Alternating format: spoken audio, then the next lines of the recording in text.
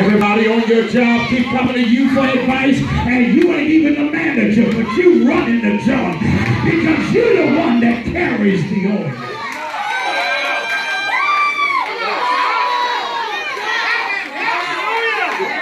You see that place? I'm in Matthew 14, I'm in verse 3. Clause B. Watch this. It said,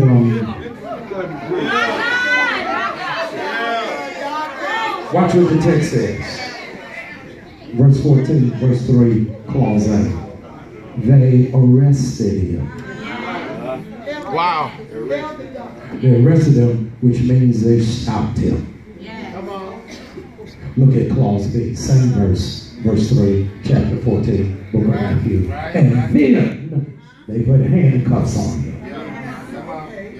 It is only in the American culture that you assume arrest with handcuffs. What they did with Dylan Roof was arrested him, but no handcuffs.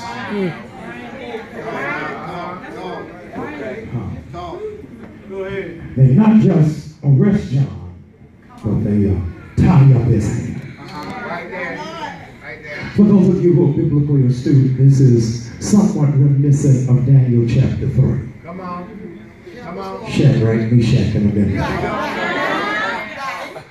That because they refused to bow down, King Nebuchadnezzar, y'all stay with me, tied up their hands. God, I got the wrong church in here. Watch this, they didn't just tie up their hands. What did they do? Bound their feet. God help me. And then they made a critical mistake. They forgot to put a gouge in their mouth.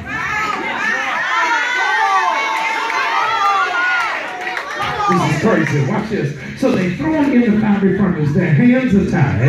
Their feet are tied. Watch what Daniel 3 says. They get the mightiest men. Why do they get the mightiest men when Shadrach just 14? When the enemy attacks you, he does not attack you based off of your present. He attacks you based off of your potential. I'm getting ready to say something, and I hope y'all don't flip these chairs over.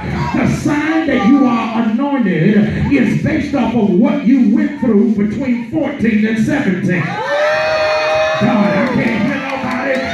If you didn't go through nothing 14, 15, 16, 17, you ain't really anointed.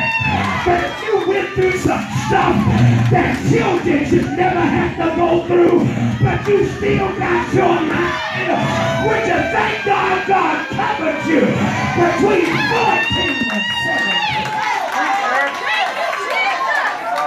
Some stuff you went through between 14 and 17. Your best friend don't know about.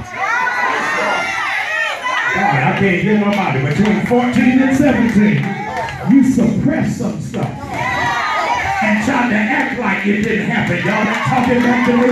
Between 14 and 17, that's why you don't like going to family functions now. I can't hear nobody.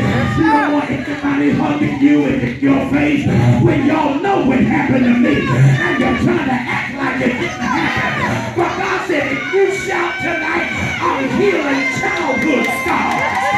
If you open up your mouth, everything that happened to you while you were a child, you just got healed from.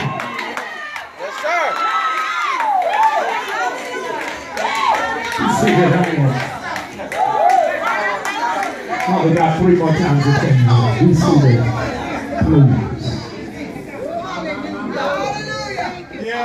Daniel 3 says they got the mightiest men.